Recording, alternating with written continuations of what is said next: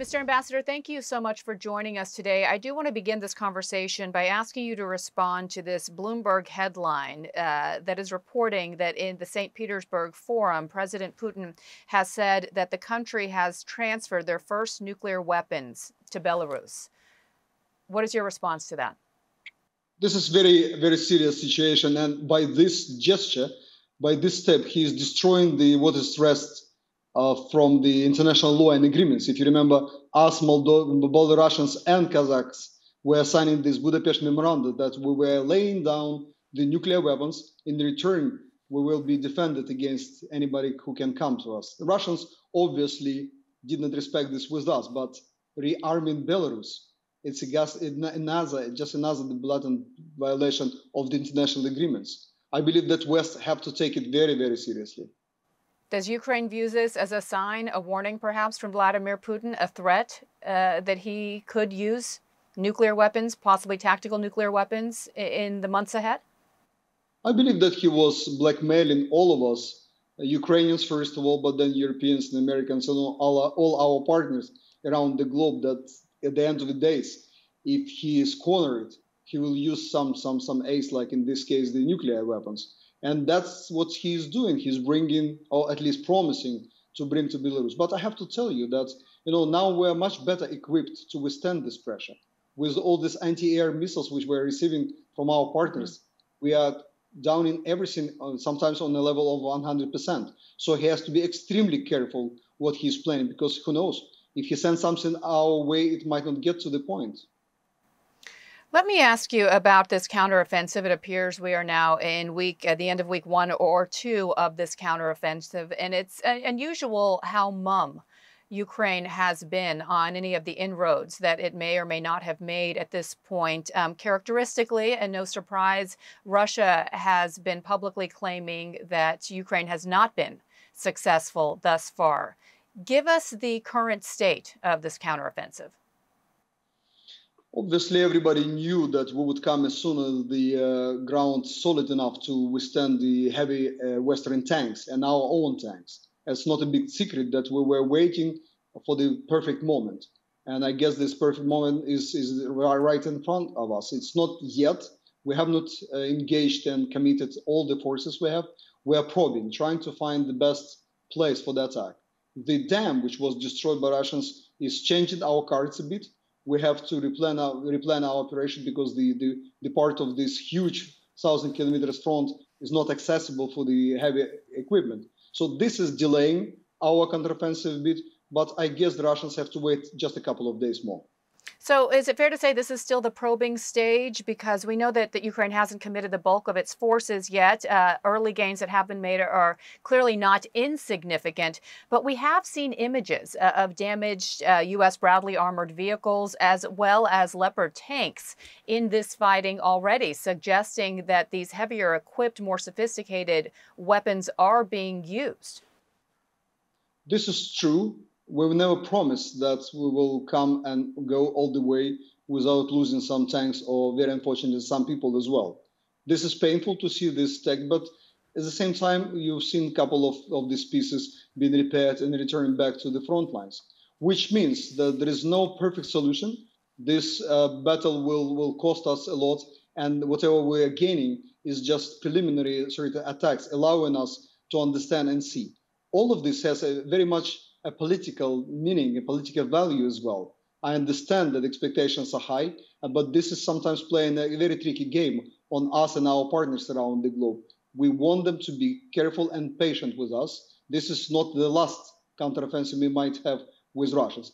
Obviously, I also understand that the picturesque success will re-energize the assistance around the globe. That's what we need. If you want to have the return on investment into Ukraine, maybe we have to increase this investment, give more tanks to allow us direct hit in a particular points we will find. You have made this point about being a bit frustrated with the level of expectations that have been set by many in the media and many of Ukraine's supporters in terms of the significance of this counteroffensive, perhaps setting the bar as high as what we saw around Kharkiv. Should people expect to see more of what happened around Kherson? And how worried are you at the possibility that continued support really hinges on the outcome of this specific counteroffensive? Even Kherson operation is actually was quite successful because Kherson was the only significant city Russians managed to get from the very beginning of the war. So the fact that they sort of got back out of it, preserving their lives, is not bad until we are knowing that we are freeing our own lands. Our aim of this whole war is not to kill maximum Russian soldiers or kill the maximum Russian tanks. Is just to get them out of our land and then decide how we live with them for the centuries to come. So the Kharkiv operation, I agree with you, it was spectacular. The whole that, but that Russians are also learning from their own mistakes. I guess this operation will allow them to dig really deep and prepare their defenses. We have to be much smarter. We don't want to repeat their losses, which they had at the Bakhmut and around when their tanks were just going through the lengths of mines and blowing them in a way. So that's what we have to avoid. We have to be much more sort of clever. It does appear that Russia appears to be more competent in terms of defense as opposed to their offensive operations earlier in this year. How much of a game changer would additional long range missiles and more F-16s or any F-16s at this point really Exactly. be at this stage of the battle? First of all, the strength of any defensive forces is logistics. That's the trenches needed, the bunkers needed, the trained soldiers and the numbers of them are important. But actually, this is important how fast you're bringing the artillery shells to the front lines and allowing your forces to shoot at their upcoming offensive. So that's what we're trying to resolve with the British rockets.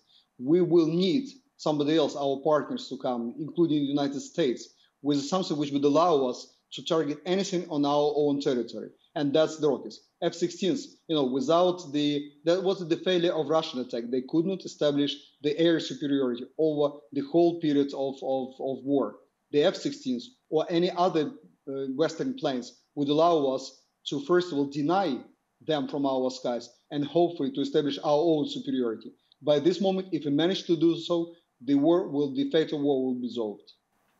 Looking at the longer term goals here for Ukraine, obviously, first and foremost, after defeating Russia, would be to join NATO.